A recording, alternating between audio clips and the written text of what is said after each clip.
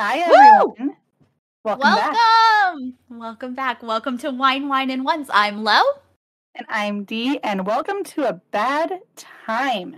So, for those of you just finding us and jumping into the fun, Lo and I are going through episode by episode to watch, critique, and generally whine about Once Upon a Time.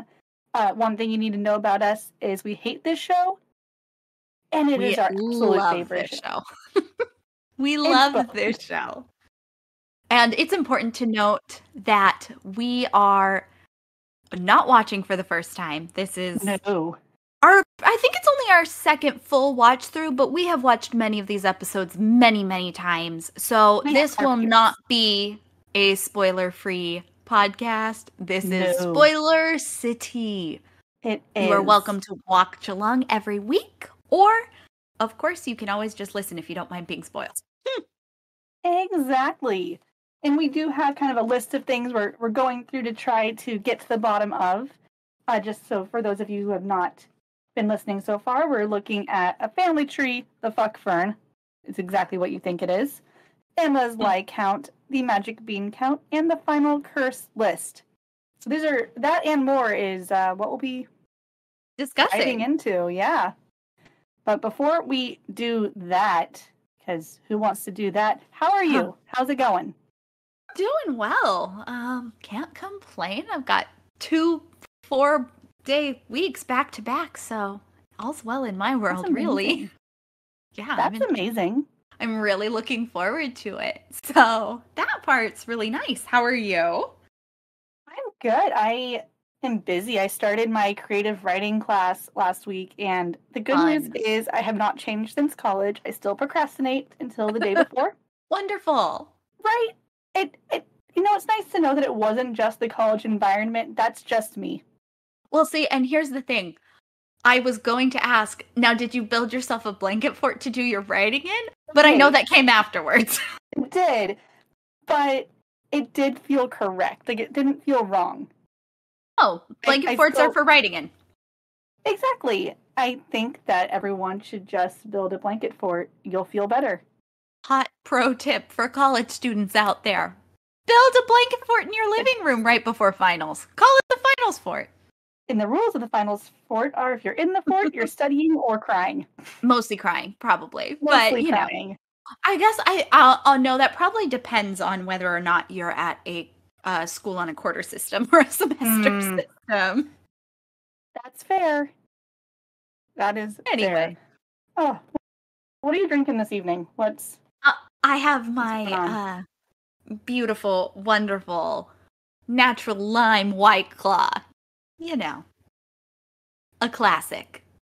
Fancy. I have broken away from the seltzers the last few weeks. Wow. Continuing that train. I'm drinking it's a sour I haven't tried before. It's called Tropical Sour Nova. Ooh. So we'll see how that goes. Another fancy sounding drink out of you. Right. That's what I'm here for, the very fancy sounding basic drinks. Fair. I think that's totally fair. That's all I've got. Oh God, all right. Have we stalled enough? I suppose. I mean, look. The good news is it's Jesus David week. Oh, in Jesus I trust. I don't.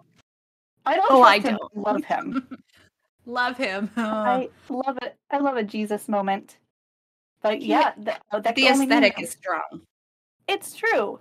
But if we're talking about David Jesus, that could only mean one thing. This is episode 6, The Shepherd.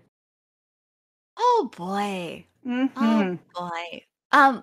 So before we dive in, any just initial thoughts you had going in? Because my one thing was literally nothing happened last week.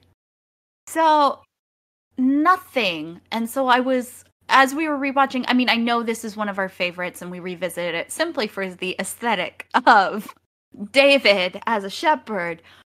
But yeah, I was just like, is it another one where nothing happens? And then I was writing the summary and writing out the scenes and I was like, oh no, lots happens in this one. This is 2 episodes. This is 2 episodes just slammed into one. But I think what's interesting is if you were to ask me what happens in this episode, I would say, oh, David is a shepherd and looks like Jesus. That is exactly 5 minutes of the episode. I could not truly walk you through the rest. And yet that's all I remember. Like, I've watched it many times, and still the key takeaway is David is Jesus. I mean, may the Lord be with you. And also with you. And with your spirit. And with your spirit. Everyone take a drink. I'm going to take 2 because this is reading time. This is reading time for you. And I will say, before we jump in, this is an enjoyable episode. I had a great time watching it. I really did enjoy it. So, for as much as we're going to sit here and nitpick, this was one episode that I was like, oh, right, this is why we liked this show so much. It's definitely one of those episodes where you just kind of are along for the journey and you just let it happen. Yeah, well, I think it's well paced. You know, you don't spend too much time in either present day whiplash either. Right, like you spend good long chunks of time in the Enchanted Forest, and then you go to Storybrooke, and you spend some time there, and that it's a well-paced episode. And exactly, as we're going to get into, it actually has some bearing on the plot, and it has some connections, which is we love that. Super new and exciting. We love when they do a thing. So true. Well, all right, bring us in. Let's do this. All right, so our thrilling episode starts with Catherine. She has brought David home from the hospital, and they walk into the house. She mentions there used to be a windmill in the yard that he absolutely hated, and of course, David remembers none of this because amnesia. Right. And great news, it's a welcome home surprise party situation, which really feels like a lot to spring on an amnesiac. Right. Someone just coming home from the hospital? Right, and the bonkers thing to me is that Dr. Whale chimes in as like, this'll be good. It's a good idea. Sir. Why did we give this man a PhD? He should not be an MD. No, absolutely not. I also love this because we walk into the Nolan house, and there are just dozens of random-ass citizens we will never see again. Oh, of course All not. of these NPCs. So true. So true. And the wallpaper in the Nolan's house is aggressive. Oh, God. The entire decor. I have questions. So many. You will get no answers. You will get none. Correct. So we're at this surprise welcome home party, and David does not remember anyone except for the people he's met since waking up. Henry, in an astounding leap of logic, says it's because his cursed memories haven't settled in yet. And he's telling Emma they have to do something to make him remember that he's Prince Charming. And he also asks David if he's ever used a sword. Solid. Like one does. You know, normal party conversation. That's my icebreaker. You know what? That would be an excellent icebreaker, because if you get a yes, there's a story there. Yeah. I feel like I would get more yeses than I anticipate. Very true. Which is terrifying. Right? So all of this is going on, Henry is interrogating David, and Catherine walks into the kitchen, and Regina's there, and she confides that she's upset because she doesn't feel like she really has her husband back. He's physically here, but emotionally detached. Regina says that she had a similar situation, only her love died. Catherine is therefore lucky because David is still here, and they have a chance to figure it out. So Catherine decides, you know what? Great, let's do this. I'll go back out and party. She walks out, and David's gone. No one knows where he went. Nobody thought his own party. Nobody thought to stop him, ask where he might be going. They figured it was fine. Let the amnesiac wander. Why not? Good for him. He did it before. Just let him out through the woods door. Yeah. We will never not be angry about that, by the way. Does the Nolan house have a woods door? Apparently. Well, no, it actually has a Blanchard house door because David has gone to Mary Margaret's house. Of course. Naturally. And, he shows up and he leaps over the fence like a sane person. Instead of using the gate, There's a perfectly good gate, sir! Right next to him. It's not like it was out of the way. No, he just chose to jump over this fence. And he shows up Physically and says, crossing a boundary, yes, it's very symbolic, and I hate it. I have a lot of thoughts about this. We started last week, and oh boy, are they not gone. It continues. So he hops over the fence and promptly says, oh, did you lose your invite, or were you not invited? And she kind of laughs it off, and then he presses forward and says, well, I heard you resigned from the hospital. Why? And he kind of alludes that he's the reason. Hey, David. Leave it alone. Leave her alone. You cannot. That's not the charming way. Okay, fine. I'm going to be quiet now, but... There's more to unpack here, but Mary Margaret really tries to remind him that he's married and that they can't be doing this, and she's trying to set these boundaries in. And she finally kind of says her first, like, hey, back off. And David insists, no, I'm choosing you. You're who I love. Which is all very troubling to Mary Margaret. Of course. We then flash over to the Enchanted Forest where we see it looks like our dear Prince Charming, but we find out later this is Prince James. And he's fighting a giant man, very Games of Thrones. Games of Thrones. Woof. Games of Thrones. So many games. Very Game of Thrones-esque, and James appears to win and slays his opponent, and it's all very exciting, and King George, his dad, makes a deal with King Midas. And in exchange for killing a dragon, the kingdom will be rewarded with all these riches and gold because, Midas.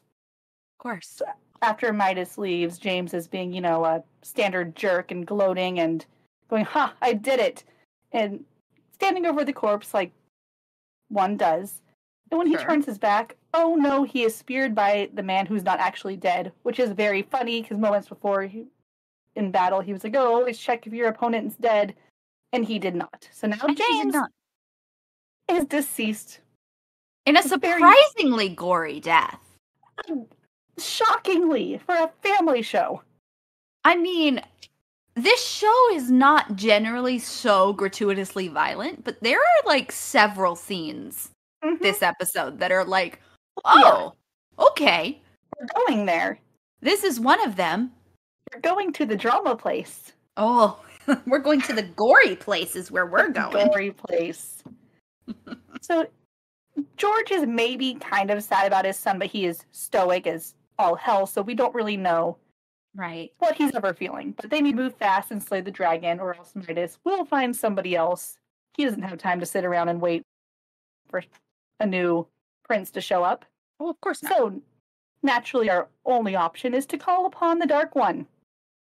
Of course. Naturally. Yes, the Dark One. Never a good sign if you're at a point in your life where the Dark One has to be summoned. Things are not going well for you. He clearly has a reputation, and no one ever steps in and is like, hey. Maybe we don't. Maybe we don't. Of course not. Okay.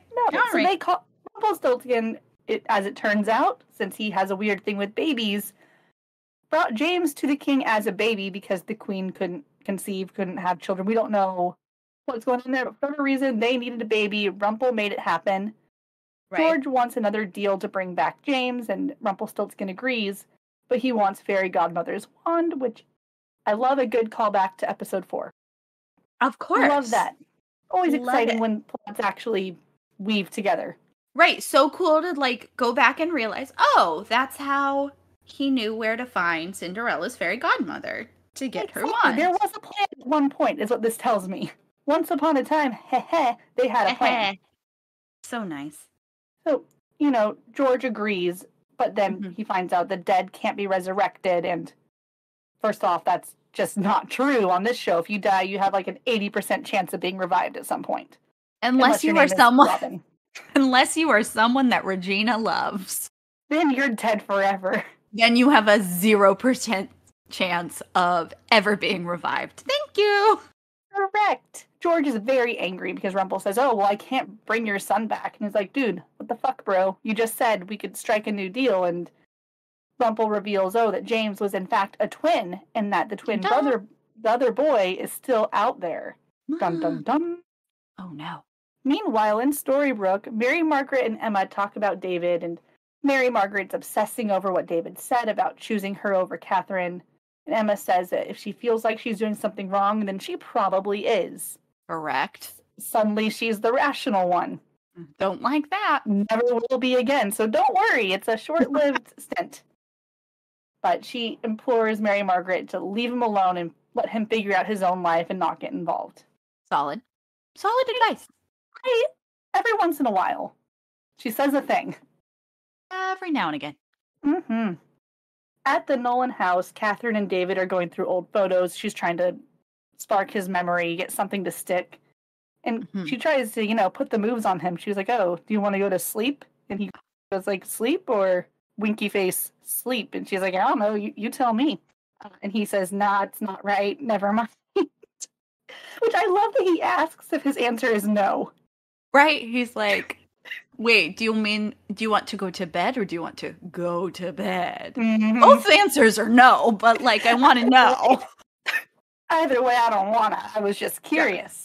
Right. I just wanted to find out where you thought this was headed. Right. More on this disaster of a man later, because we have more important things in the Enchanted Forest, because enter Jesus, David, our Lord and Savior. So excited. We love it. We love to see it. There's David as a shepherd, and he has this long, it's not even that long, but for David, it's long, luscious hair. He has this nice little burlap sack outfit going on. He's herding goats and sheeps. Truly, he has gone after the one after the 99 are still at home. He is doing the Lord's work. It was the fact that you said that while we were watching as he was chasing the one. It was great. It was beautiful. I will never be that funny again in my life. Thank you. It was impressive. It was very impressive. Thank you. You're welcome. So he's, being a shepherd, and his mother returns from the market. And I don't think she ever gets a name, so we're going to call her Mama David. Yeah, sure. Why not? Mm-hmm. Mama David is trying to set him up with a girl for the dowry because the farm is going under. They have no money. David insists, no, Mom, I'm going to marry for love. That's the one thing I can't afford. Very poetic. Suddenly, the Dark One shows up and reveals that Mama David gave up his twin brother in exchange for the farm many years ago. She never told anyone she was bound by this contract to say nothing. So David's like, Mama David, what the heck, man? That's what not the hell? Cool. Mama David, no. David, what the hell? Yep. Ew, Mama David. Oh no. Oh no. David learns the truth about having a twin brother, and Rumpel says, hey, David, if you go pretend to be this twin brother, James, and slay this dragon, his mom will be set for life. Mama David will have all the money from King Midas. She'll be golden. Laugh, I'm hysterical, damn it. Thank you. Thank you for the pity laugh. I needed that. You're welcome. It's important to note this is the only instance of Jesus David we will get, but this is the entire episode to me. This is the show now.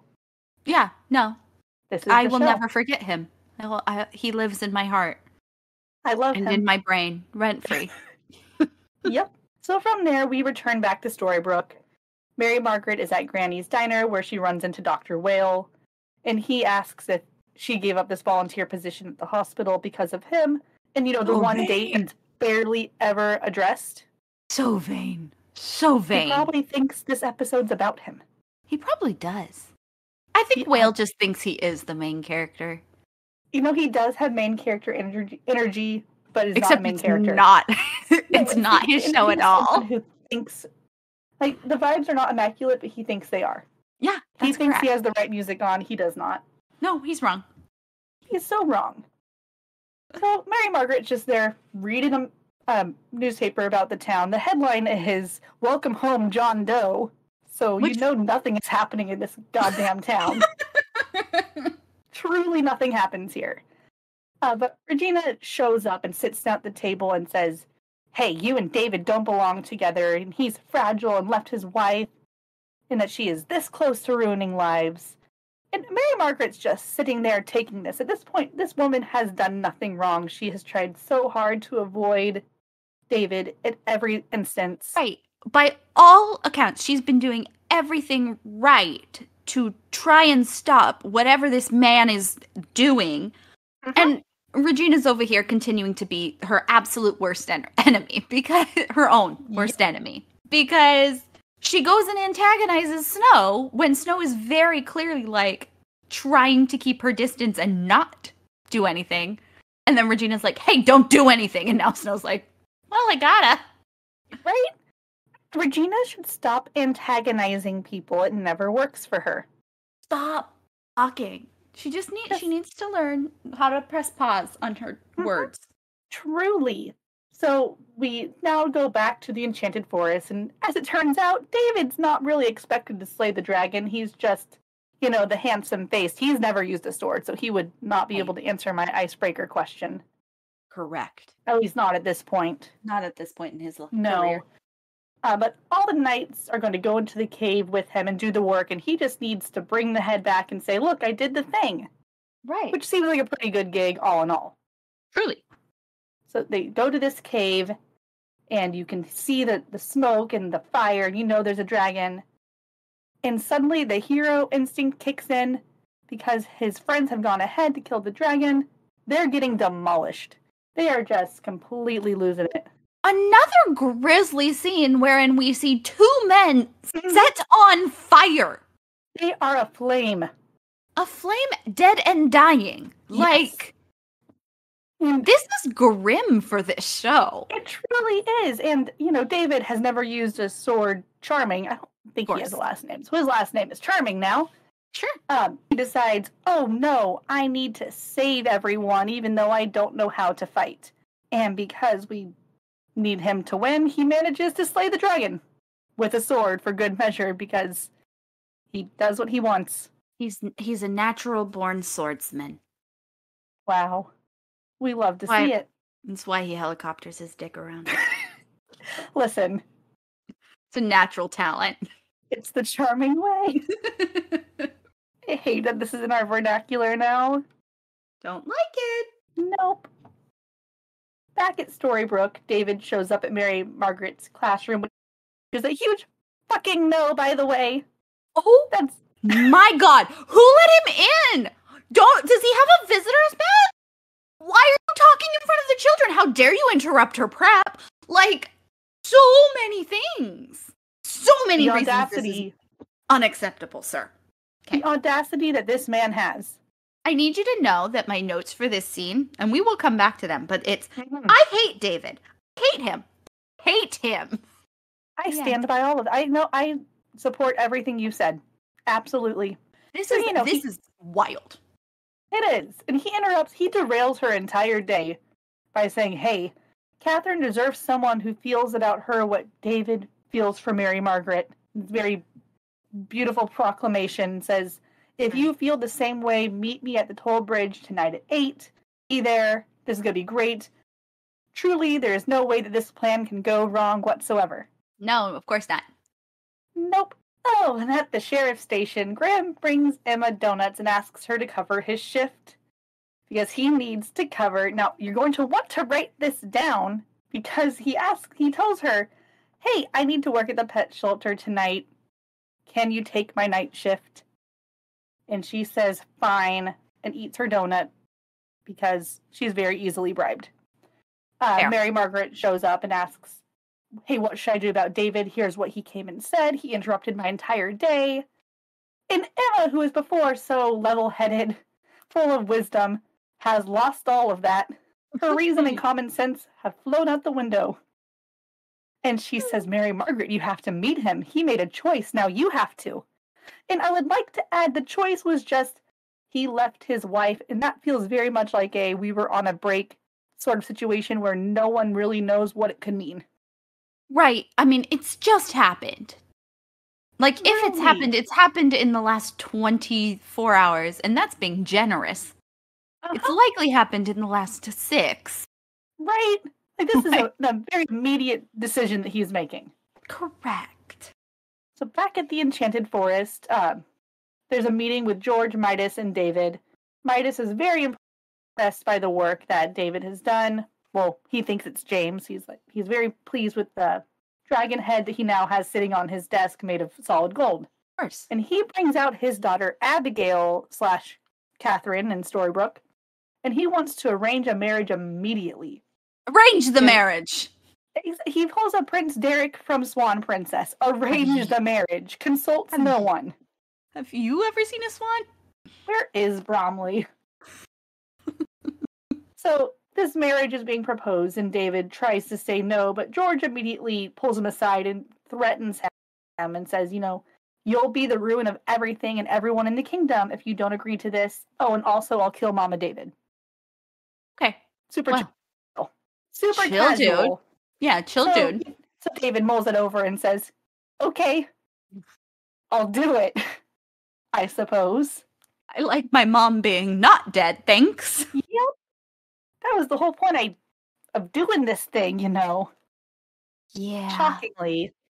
So back in Storybrooke, David's wandering around at 7:45 p.m. trying to find the toll bridge or the troll bridge, whatever you want to call it. He did not plan ahead. I feel like if you tell someone, I feel like if you tell someone to meet you there, you should probably figure out where that place is pretty early. And lo and behold, he runs into Regina and she offers to help, which should always be a red flag. If she's offering to help, it's probably not going to be helpful. So true. At least in these early seasons. So true. And, she asks, hey, why are you looking for the bridge? And he says, I'm meeting someone. And so she realizes that David has made a choice and has chosen Mary Margaret and gives him these directions that are complete bogus garbage. Complete nonsense. Wonderful. But of course, she has a plan here. David ends up at Mr. Gold's pawn shop, where he promptly sees a windmill and realizes that it's the windmill Catherine had told him about, the one they used to have in their front yard that he absolutely hated. Suddenly, he remembers everything from their cursed life, the memories that Henry was referencing earlier, and they all come flooding back to him. Meanwhile, Mary Margaret is all dressed up all cute, waiting at the toll bridge, like he told her to.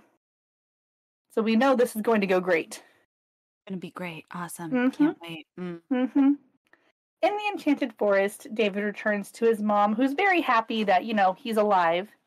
George has already taken care of their house and made all these improvements to the farm. She is doing fantastic. But then David reveals that he's now engaged to Midas's daughter. Against his will, he has no choice.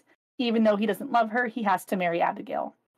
And also, since, he's pretending to be Prince James, he can never see his mom again. And so he's not here for permission or to see how he's here to say goodbye. He's not here to hang out. This is a see you never, Mama David situation. Of course. So Mama David gives him a ring that was given to him by his father. And she says true love follows wherever it goes. And they hug goodbye, seemingly to never see each other again. Very sad. Truly. In Storybrooke, we see that Mary Margaret's actually wearing this very ring, and the one that David was just given by his mother. David finally shows up at the toll bridge like he said he would, and promptly reveals that he remembers everything. Mary Margaret is a little caught off guard and asks if he loves his wife, and he says he doesn't know, but he did have feelings once, and he has to honor the marriage vows because it's the right thing to do. Oh, now we do. Okay. You notice he was still married before, right? Those vows still existed. Oh, no, but you see, then he didn't think they did. He didn't think they counted because he didn't have memories. So, everybody knows amnesia gives you a free pass. Oh, shit, you're right. I have heard that, actually. So, he goes on about how he has to do the right thing, and Mary Margaret says, absolutely not. The right thing was to not lead her on. The right thing was to give her space. The right thing was to not pull her into this. And she walks off. She pulls her sweater very tight around her and sulks off. Jennifer Goodwin does really good work in this scene. She does. She does. I love it. You pointed it out, but you made an excellent point about her. She does the smiling while you're sad thing, and I don't know if that's a Jennifer Goodwin thing, but if it's either way, it really works for Snow and that character. Particularly for Mary Margaret. Very correct. Exactly. I love it. We move over to Emma, who's working the night shift like she said she would. She's patrolling, and she sees a shadowy figure climbing out of the mayor's window. So she runs and tackles the figure, and it's Graham. Oh. Shocking no one, because we all knew this. You see, this is some fun irony for the viewers. And she promptly figures out that Graham and Regina are having an affair, and he snuck out the window because they didn't want Henry to see. So yes, they were fucking with Henry just down the hall. You know, adds an element of surprise. Oh no. So she says, keep your donuts. I'm never working evenings again. She leaves, looking like she's in tears, which is odd to me. Because there was never an understanding with her and Graham. I don't know if she thinks that they were a thing. They were not. They've barely spoken. If They've you're had like 3 scenes together. If we're really being honest about it, there's very little that they have actually shared on screen. I mean, spoiler alert, he dies in a freaking episode. Like, there is nothing happen. No, babes. You're fine. You're good. So David goes home to the Nolan house, and he tells Catherine that they have work to do on their relationship, but he wants to see where it goes. And she invites him in, and we assume they're going to make things work and go to bed, winky face. Winky face. Mm-hmm. Oh, just before we move on, there was this one line from the scene with Graham that I really would like to revisit. And it was his very sad, pathetic little, I really do work at an animal shelter. Like, that's the problem. But it will be later, so just stick a pin in that. Oh, because I do have problems with everything that man has said. Oh, Graham. So many. Anyway. Okay, well. Back to the Enchanted Forest. Yes. So Abigail and David, pretending to be James, but for all intents and purposes, David, are engaged in getting ready to travel. She's wearing her truly heinous, blue, feathery, would-be Elsa dress. Mm-hmm. George is being his usual charming self and tells them to smile as they're on the route to true love. They ride away in a carriage where Snow White is waiting in the trees, because naturally this is right where we pick up that relationship where she's going to steal the jewels. And then we end back in Storybrooke at Granny's Diner. Mary Margaret is sitting all alone, kind of sad, forlorn, thinking about everything that's happened. And who approaches her but Dr. Whale? Yeah, of course. And she asks him, if he's ever gone into a situation that he knew would have a negative outcome, does it anyway, and then is regretting the outcome that he knew would happen. And he says no, because he refuses to do what's expected to keep his life interesting. Okay. Which is a bananas answer. Do whatever you feel like, I guess. He kind of does have that big dick energy of, I never do anything wrong. Everything I do is exactly how I wanted it to be. Fuck that guy. Yeah, he's just not great. He's gross. Yes. And continuing to be gross, he asks to buy her a drink. Weird to me, since they already went on a date and he couldn't be bothered to focus on her instead of Ruby's butt for 5 seconds. Yeah, but remember now she's sad. Oh. So she'll put out easier. Oh, that's fair. And he buys her a drink. Yeah. And then she says, you can buy me too. And that's the end. Well. That's it. That's it. Well, nice job. Nice. Thank you. Thanks for writing it out. Oh, of course. Made my job easy. You did a great job. Wow, this episode. Well, wasn't getting a lot goes on. A lot of things that are actually very important to the plot. Right. Like, I feel like what I'm getting the sense of as we rewatch these is, like, I think the writers are really good at pacing certain individual episodes, but they can't pace a season. Correct. Which is why we eventually go to a split season format. And, like, we're not great at pacing long term, because we'll have one very well-paced episode like this one, and then we have episodes like last week's episode where it's like, why are we here? What is happening? Why are you doing it? We just don't know. It's too early in the series for us to be getting filler episodes. Right? And that was what was sad about last week. That was a filler episode, and it was episode 5. It's too early for us to be getting filler. Uh-huh. But anyway, we got it. So returning to the shepherd. I know you have thought. I know you do. So why don't you kick us off? Okay. All right. Take it away. We're just going to go right back to where we were last week. And I would like to revisit just David hopping right over that fence, right over those boundaries. The symbolic one and the literal one. Love that. Oh my God. Mary Margaret keeps trying to put boundaries between them. She keeps trying to say no. She keeps doing her very best to keep him away from her because she knows it's not right. She knows that she's not comfortable with it and it's not right. And he just keeps pushing and pushing and pushing. And look, I know this show was written in 2011 and we were still in that narrative of like, oh no, like play hard to get and that's okay. No really means yes, but like, is it though? It doesn't! It doesn't, and it drives me crazy because it's supposed to be our, like, central love story right now. Well, and I think that's why it's even more complicated. Like, I recognize in the narrative of their love story, they are meant to be together. This is a cursed reality where they aren't together. It does not make it less gross. No, because when you're thinking about just the Storybrooke part of things, this is a man who has amnesia, who is married but doesn't remember his wife and is having trouble with that. And then you've got Mary Margaret who understands all of that and is looking at the situation right now and saying, I don't want to be part of that. I don't want to be a factor in this.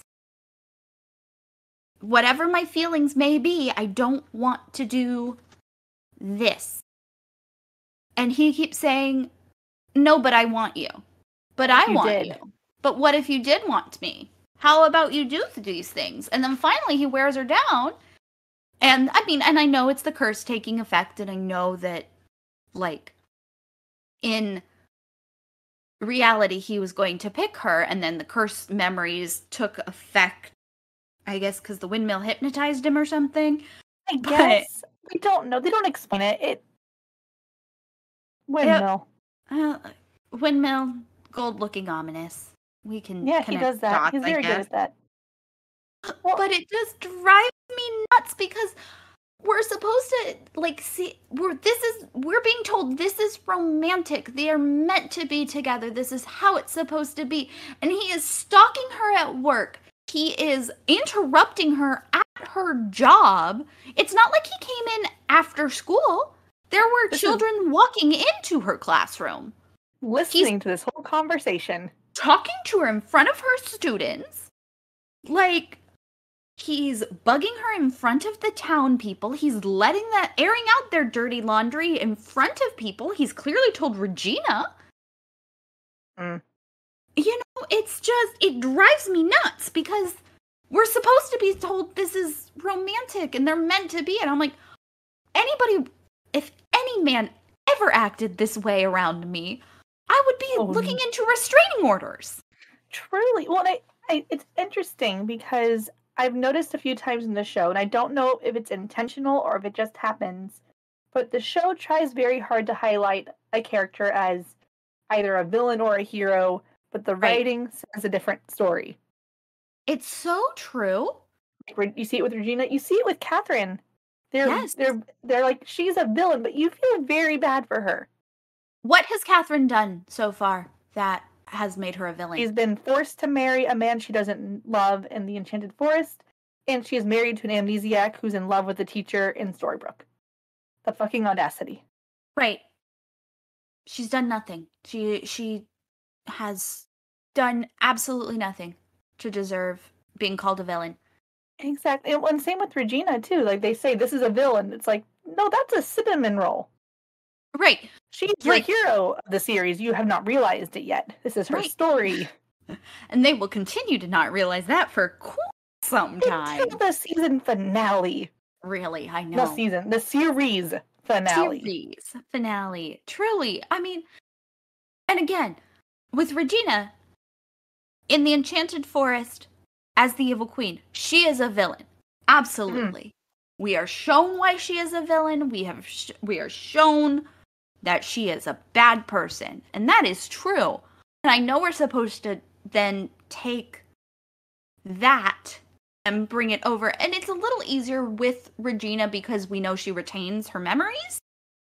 So I do understand that, like, some of her actions come with, you know, the baggage of, right, she is working actively to uphold this curse that she's placed. But if you were just looking at her actions from the citizens of Storybrooke's view, she has done nothing wrong. She's done nothing wrong. Her child went and found his birth mother in a closed adoption, which that's no tea, no shade. That's fine. I understand that he is going to want to know his real mom, his birth mom. Sure. But it does not make Regina a villain. No, it doesn't make her a villain for being upset that he went behind her back. It doesn't make her a villain for being upset that the mom is then trying to insinuate herself into his life without much permission from Regina. Right. You know, there's a lot going on there where I'm like, we know that it's a villainous act because we know why she's doing it and why she's upset about it. In the town, why did they buy into it? Right. Everybody should be, you would think, be very mad at Emma for coming in. But no, okay, well. No, because she's the savior. We love her. Right. Of course, she's the savior. So. Uh-huh. Anywho, that's my very long 2-episode rant about David. Listen, it's going to continue because you know what's coming. I know. And again, that's the interesting thing. They take Mary Margaret and they say, look how great and perfect. She's doing the right thing. They're going to flip that on its head with no warning. So true. Just like all of a sudden she's the mistress, the other woman. She is the other woman. Possibly a murderer. We don't know. Yeah, but that one's not coming for a while. True. Well, for a couple episodes. She's accused of murder in season 1. She actually murders in season 2. Character growth. It's called growth, sweetie. Look it up. You know, I like that arc for her. Love that journey for Mary Margaret. Accused murderer to real murderer. Yep. She will face no justice from any of it. No. But this actually segues pretty great into what I have been thinking about. And I already mentioned it a little bit, but these characters that are painted a certain way but are clearly not. And I know I mentioned I've never met a Catherine that I like, and I stand by that. I feel bad for Catherine in this show. I feel bad for her. I think we might be becoming a Catherine apologist podcast. I don't love that journey for us. But I think we might be. Well, because it's truly upsetting just to see the treatment that she gets in this show. Really? This episode especially. Well, all episodes especially, honestly. Mm-hmm. But what baffles me the most is kind of how Regina inserts herself into this. We can assume she is orchestrating all of this. She is the puppet master. She is making things happen. She gets David's memories back. Allegedly, she is the one that had David in the coma. You know, all of these things are her doing. Right. Suddenly, David wakes up, not part of the plan. She has to breathe life into this NPC she wasn't expecting to use. Which is gotta upsetting. Bring them back from close to the town line where they're just slowly hanging up laundry. And so she brings Catherine into the story. No one has seen her in a while. No one cares that she's suddenly back. Whatever. And she forms a friendship with her. Regina forms a very tight-knit friendship over the next few episodes with Catherine. Catherine says, we're friends now. We look out for each other. I'm here for you and you're here for me. Regina says, I have never really had a friend. Catherine says, too bad, you do now. So there's the implication that on a certain level, Regina is now doing these things because she cares for Catherine. Right. which is also not villainous. Again, yeah. Like, the narrative is, oh, she's doing this so that Snow and Charming aren't together. Yeah, sure, fine. Also because she now has a friend who's invested. Yeah, who she cares about and wants And to see happy. And is canonically married to that person. I can tell you right now, if anyone were to ever threaten your relationship, I'd be all up on them. Like, you will leave them alone. Absolutely. And so, get the fuck out of here. Right? So that's why it's baffling to me that there's still these undertones of Regina is orchestrating this. She's doing something heinous and evil. Right now, she's truly looking out for a friend, a confidant that she has, the one person in this whole goddamn town that seems to like her. How dare she? How dare she? It is weird. I think it was a weird choice to put them together through this. Yes. Because it puts our supposed heroes in the distinct wrong. Yes. And that's what I mean about the writers. I think they have an idea of this is a hero. This is a heroic character. They're the good guys. And then they do shit like this that completely defies that messaging. Right. Explain anything about what David has been doing as a hero. Like, a hero does not leave their wife at the first sign of trouble. No. That's not to say they don't leave. That's not what I'm saying. But this is immediately, it's I don't remember, so I'm a go. I don't remember, and it doesn't feel right. The vibes aren't. I try to remember. The vibes aren't correct, so I'm out. Like, as opposed to being there's little things you could have changed where, just in the order of things, if them trying to work it out had come first. Yes. And he's sitting there going, I don't remember. I'm really trying, and I'm having so much trouble, and we're fighting all the time. And then I'm bonding with this other woman who I seem to get along very naturally with, and I have feelings for. They could have just switched kind of the order of things so that he was leaving his wife because they were not getting along. And not because he couldn't be bothered to try. Right. Because right now he's just literally one day out of the hospital and he's like, okay, so I'm going to go. The vibes are not correct. The wallpaper is weird and the log in the picture has legs and I got to go. Yeah, I will try to get a good screenshot of that and post it, and y'all can tell me what the hell is happening in these portraits. These landscape pictures lining the Nolan household. What the fuck? These people just don't know what to do with their walls. They don't. They do not. I also like the red Solo cup detail. Personally. The single red Solo cup? Right. Just one. So, one person was having a rager. I mean, that's me right now. Mostly. So, there's the Regina Catherine piece. I would like to briefly touch on the fact that I'm pretty sure David did not tell Catherine they were over and done, because since Regina and Catherine are good friends, Regina would not have been so terribly shocked and startled when David says, oh yeah, I made my mind. I made a choice. So, David claims he left her, did not tell her that. Has not let his wife know that he's leaving her. The rage in my body, I feel. I'm going to get very soft-spoken because otherwise I will be screaming. Good.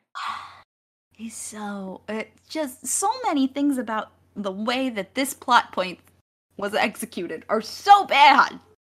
So very bad. Oh, non-heroic. No. The vibes are not immaculate here. No. And the thing that upsets me, well, not really upsets me, but we've had a lot, we've been talking about mostly the storybook side of things, because that is where things get the messiest. Ooh. Obviously, Oof, but oof. it's not all that great over in Fairy Tale Land in the Enchanted Forest. No. Still, I think the actual plot of the Enchanted Forest stuff was much more tightly plotted and actually done fairly well. Yeah. We've got mostly a plot that it's a coherent plot. It makes sense. It actually reaches out and like points to other episodes. It serves a purpose. There's a reason that this is existing. Right. Like I get that. But there are just little details that drive me bonkers. Oh yeah. Bonkers. Oh, yeah. Cause like, okay, so I would like to revisit the scene where David returns to Mama David to say goodbye. Sure. Let's go. And we know, he says it. The king said it. If David does not go through with this marriage, not only will the kingdom suffer, but his mother will die. His mother will be murdered. Right? Those are the terms. Those are the terms. The king said it. David came back. He parroted it to Mama David. He was handed a ring. Understood. Right. He comprehended. He understood, and he made his choice. He's back to say goodbye and to go through with this wedding because he's going to keep his mom safe. Yep. Uh-huh. Absolutely. Yeah. And yet. He gets into this carriage. We know that they are going to be set upon by Bandit Snow White. He will then go on an adventure with Bandit Snow White, fall in love, and abandon his wedding. Mama David doesn't die. No. Mama David stays very much alive. I was trying to rationalize this. I was trying to think, well, okay. Your first mistake. I know. I know. Dumb of me, really. But, I was like, well, okay. If maybe if he's getting married to Snow White, and that also, because she is a princess, brings its own protection or, value to the marriage. But at this point, she's a bandit. She's on the run. She is not the heir to a kingdom. Her kingdom has been usurped. There's no reason for the king to keep Mama David alive after he bails on this wedding. But we will hear nothing of it. There will be no fallout from this. They forgot about her. That's fair. She was out in the field. So. She was with the 99. Yeah, it's fine. Hanging out. Just hanging out. Nobody thought about her. No. It's fine. It's fine. It's fine. It is. What else you got? You have more? Well, okay. Okay, so. Oh, no. I don't like it when you do that. That means you're going to say something I'm not going to like. Well, okay. This is not a plot thing. This is truly nothing. This is truly nitpicking. That's what we do. That's the whining part of this. This is at the nittiest, grittiest level. But we are introduced to King Midas. Sure. And we are told that, King, what's his bucket? I don't remember. Bradley Whitford needs... George, that's his name. Every time I look at him, I'm like, oh, it's just the dude from Ugly Betty. That's fair. But he needs gold, right? Yeah. For his kingdom. So he's got a gold-based economy, correct? We can all agree. Everything in the kingdom seems to be run on a gold economy. Pieces of gold are exchanged in payment. We see it happen. People are trading gold. They're looking for gold, right? Yeah. This is what makes the world go round. Right. Money makes the world go round. The world go round. It makes the world go round. But then we have Midas. Oh. Would he just, like, he can touch anything and turn it into gold, which makes him the equivalent of, like, the Treasury just deciding to print $1 billion more and put him out. It just floods the market. He is an economy-ruining situation. The markets should be in shambles because he can make gold whenever the fuck he feels like it. I hate everything that you just said. Feels like it. Now, I will say he is one person, so he's probably just a frickin' Bezos or, you know. Yeah, he does wear that nifty glove, so he's not just, like, turning shit to gold left and right. He's Elon Musk just deciding that he wants to turn into gold, and he only saves it for himself. The giant dragon that he turned to gold by touching its corpse. You know, gotta touch the dragon corpse. What else are you gonna do? Mm-hmm. Gotta touch it. Gotta touch it. I want to touch it. Can I touch it? Yeah? No. Yeah? No? No. No? No. But yeah, anyway. Wow. That was my last piece. I think that's not important, but I think that's the level we want to end on, though, because so few things in this show are important that feels right. That's so true. Okay. Well, thank you. Oh. All right. How's our list looking? Family tree, I don't think we added. Well, now we add something? Well, no, we already had David and Catherine / Abigail. James. We get a James. We do get to put James onto the tree. That's fun. We get to put James onto the tree attached to David. And Mama David. Oh, and Mama David, yeah. So we get a lot. We get Mama David, we get King George, James. Oh shit. Yeah. And David. And then if Catherine hasn't already been acknowledged on the tree, she's officially on the tree as a permanent marriage for now. Fabulous. Do they officially get married though? Well, they're in the Forest. No, they're not in the Enchanted Forest. Oh, it's Abigail. You're right. But you're right. Are Catherine married in store. Yeah, they are supposedly married, so they're gonna go on as a marriage. That's fair. And at least until the curse is broken. How's that fuck fern looking? Oh, it's growing by the second.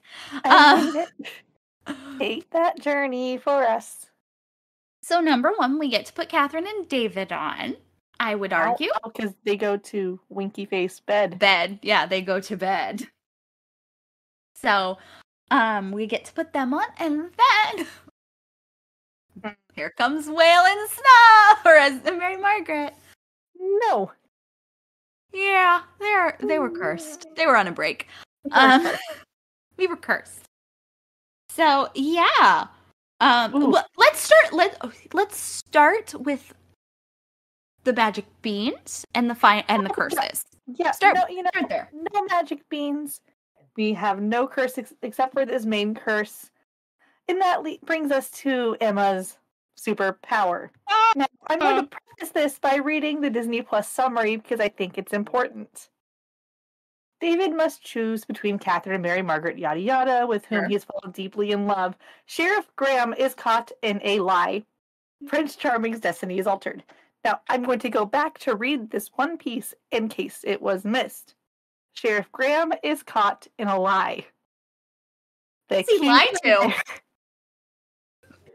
Well, I'm so glad you asked, Flo, because he lied to Emma to her face. He looked her dead in the eye. And said, I have to work at the dog shelter tonight. Can you work for me? And she said yes. And she didn't clock it. No. Didn't clock it. Failed. And I'm more mad the Disney Plus summary also clocks it as a lie.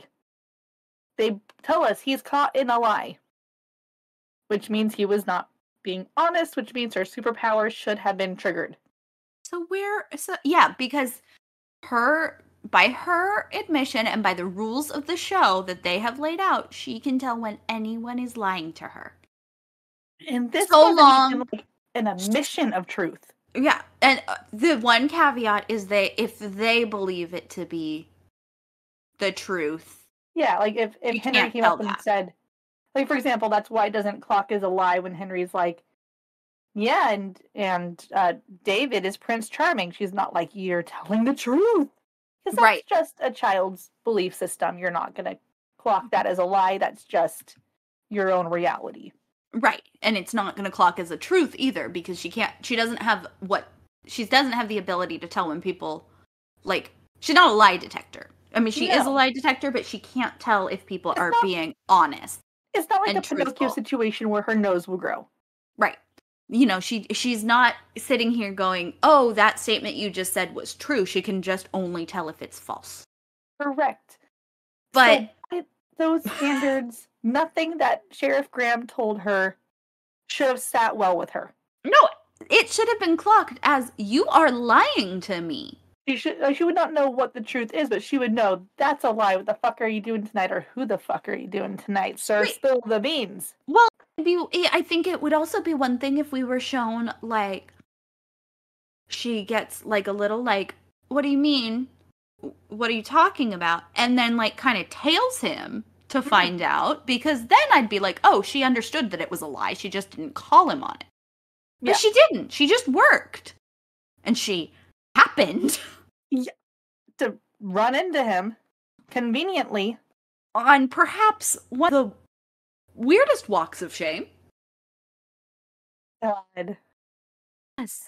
This is one of the few lies that made me blatantly angry, because a lot of the other ones, you know, you could make an argument that, you know, it was a lie adjacent. There was a partial truth in there. Like even 2 weeks ago with Gold saying, oh, it's my property and it was really a baby.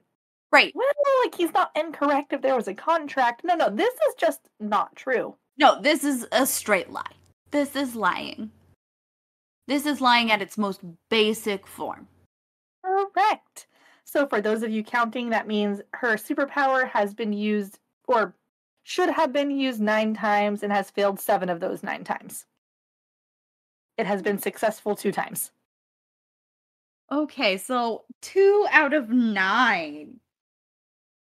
I don't think that's a superpower. That's not even coincidence. That's just... You're not even batting 50%. No. Like, I would say if she was doing 50-50 and she had a very good intuition, fine, I'll let you say you have a superpower because you're pretty good at catching people in a lie. With this average, you don't get to call it a superpower. Or a skill. No. Just like... The anger I felt, because we finished the episode and I sat there and I was like, oh, I guess I don't have any, like, lies to add. And then it dawned on me and I became furious. I was so mad. I'm still so mad. It's nonsense. We have broken her superpower and we are 5 episodes in. God. 6 episodes in. Episodes. We're 6 episodes in. I hate it here. Like, they truly hope that we forget it exists until they need it for the plot. Correct. They are hoping we are not clocking any other lies. They weren't counting on us. Okay, but I would like to make the argument that we were clocking these things in the initial run, so... We were. I don't think that's an us thing. I don't think that's we're just sitting here nitpicking a show. You're telling us episode 1, this is a facet of her personality. This is a thing that makes her special. We are meant to believe it and trust it, except for every other instance that she exists. I don't understand also why it's so important that she has this power. Like, otherwise she would never have gone to Storybrooke. None of the like instances none of the 2 instances we've had where she's successful could have, like, there were other ways to get her exactly to the same spot. Yes. Without having this overpowered superpower. I just, at the very least, like, you could just have her, because the 2 times she succeeded are Henry, right? Pretty much. Yeah. Like, they're have it. Henry, just caveat it later that with her son she's able to. I don't know. Or just have her be like, you're a bad liar. Right? You're You're lying. 10. You're 10 and You're a bad liar and you're lying. And I know you should feel bad. Yeah. You're a bad liar and you should feel bad. Well, I think it would be more interesting if her superpower were something that came into play with who she is. Like, I can't think of a good example. If they're saying she's the savior, though, it'd be interesting if she had a skill set that aligned with a savior. Right. Not just a shitty lie detector. Right. Even if it was like even if it was not a lie detector, if it was an intuition based thing, because that gives you the same nonsense that you get with this lie detector, only you don't have to worry about and you don't have to worry about, okay, if somebody's lying to her face but we need her to be lied to, does that break it? Because it does. Like, if it's just she gets these very strong gut feelings from time to time, because in the fiction of the show, because she needs, because it's something that she needs to fix as the savior, and in the writer's room, it's because we need Emma to do this. We don't know how to get her there. If she just had these really strong gut intuitions because that is someone who needs saving. Right? That would align with the savior thing. Mm-hmm. The second it becomes lies, you break it. Well, and I think the second they decided to give it a name of a superpower, that implies it will not fail. It is a superpower. This is Superman able to fly. There might be a kryptonite, but it's a very rare thing you will come across. Right. Not a 2 out of 9 situation. Well, yeah, we're at 22%, by the way. 22% success. Jesus, and David. the other thing is, it's not that they leave this idea of the superpower in the first episode. Like, it'd be one thing if she told her son, like, I have a superpower, because she's just trying to, like, intimidate him. But she calls it a superpower later. They keep bringing it up. When it applies to the plot, it's suddenly brought up. Right. And then that means when she's lied to and doesn't catch it because the plot requires her not to catch it, her superpower is broken. It doesn't work. Yes. It's nonsense. Makes me so mad.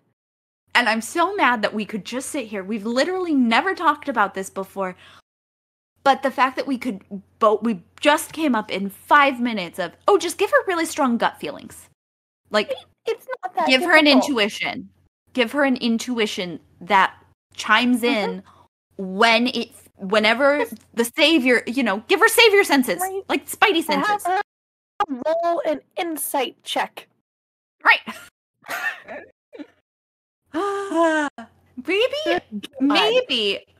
Maybe she just rolls really bad perception checks all of the time. I'm so angry. It's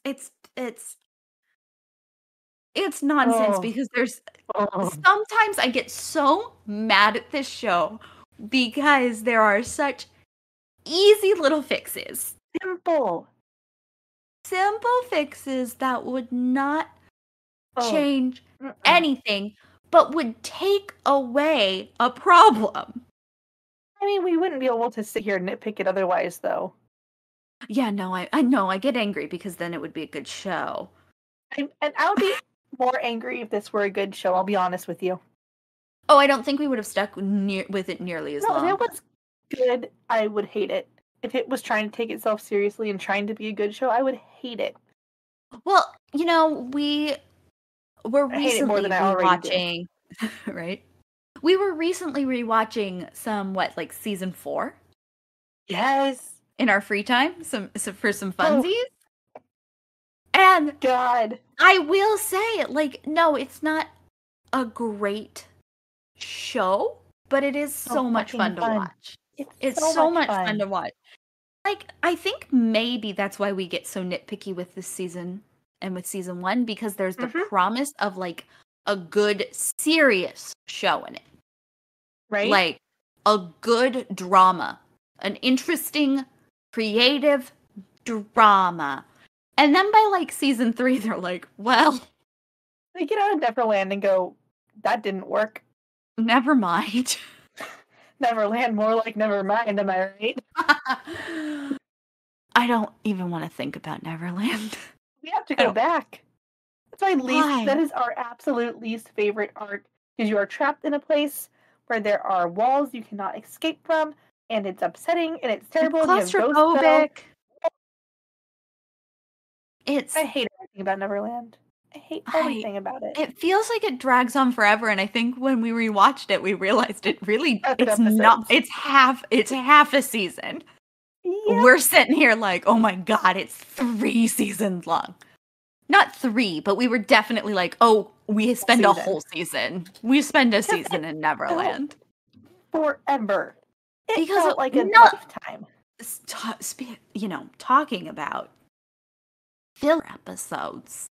Like, I think if we were to sit there and list out all of the things that happen in Neverland that are important. I can think of one thing. It's maybe, like, you maybe have enough plot points to do 1 per episode. And yet, and still have more episodes. Like, you probably have, like, 6 or 7 plot points that are, like, we need to devote some time to this. Exactly. I can think of, the whole Rumple's father thing. I can think of Tinkerbell revealing Robin as Regina's soulmate. Right. That is where my brain stops. I mean, you could do the David getting poisoned thing. He would have to get poisoned. Like, what does that do to the plot? Like, why is that? It does nothing except, raise stakes. Stupid. I hate this show. I hate this show. It's dumb. It's dumb. I guess we've got, the start of the love triangle. Well, that's fun for no one. I speak of the love triangle between Emma, Hook, and Neil. I'm sorry. But again, that's like a handful of things. And we spend how many episodes? Too many. God. Too many. We need to stop talking about Neverland because I will just get angry. We're just going to keep talking about it later on. Oh my gosh. Well, look forward to that.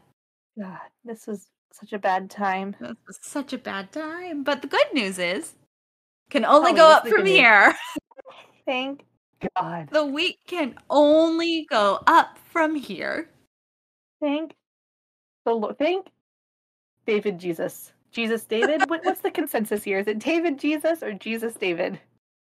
I mean, there's David part Christ. of me.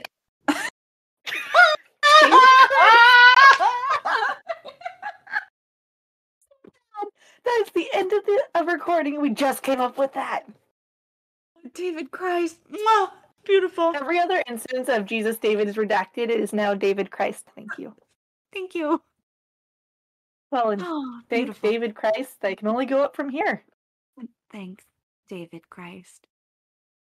In the name of the Father, the Son, and the Devil. Well, we'll see you all next time for whatever the hell happens next. Can't wait. Our next episode will be season 1, episode 7.